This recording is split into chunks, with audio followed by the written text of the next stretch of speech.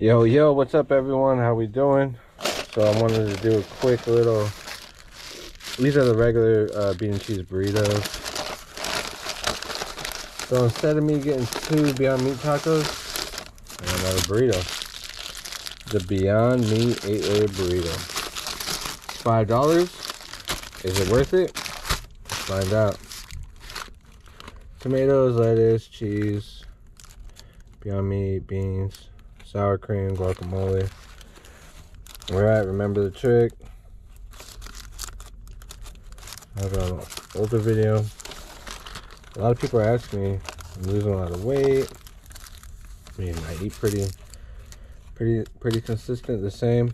But I want this video to be short, no hot sauce, as straight as it is.